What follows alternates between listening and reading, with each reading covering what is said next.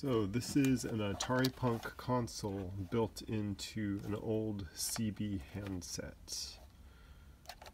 And I built in the switch into the old switch.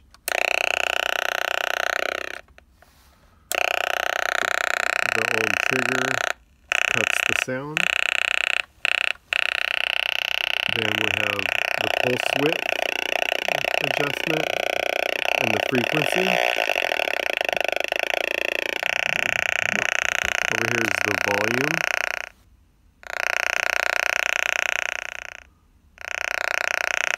Here we have an audio output. This is a switching plug, so when you plug something in, it cuts the speaker, and then the audio is fed out through the cable. Down here, this switch engages these two light-dependent resistors, which are tied to both the pulse width and frequency, and it will get loud.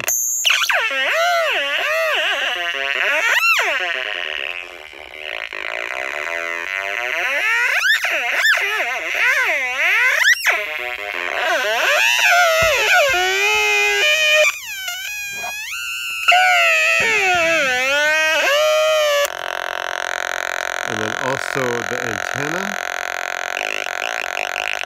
and the actual points on the light-dependent resistors actually work as body contacts, as well as the shoulder of the jack.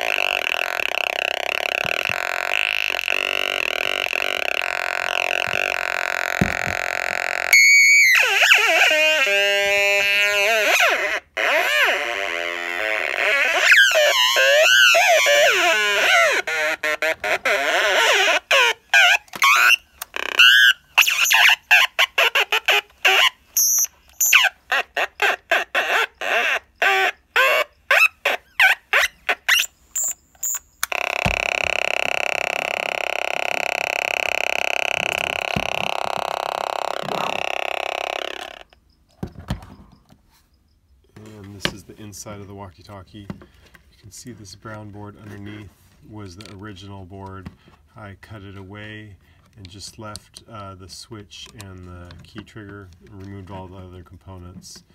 And then over here, the green board is the Atari Punk Console, the main sound, and it feeds into this little board, which is just a little op-amp amplifier board. What is it? LM386, little chip there. I had to install the capacitors upside down, kind of bend them around and make everything fit. And then my controls for the pulse width and frequency. The LED comes off of the amp chip or amp board. The antenna has a ground body contact, over to this pot. And then the switch engages the two light-dependent resistors tied up to the pots up there. And I think that's pretty much it. Oh, and then the audio output right here. That cuts, well, you can't really see in there, but it cuts the speaker feed and sends it out.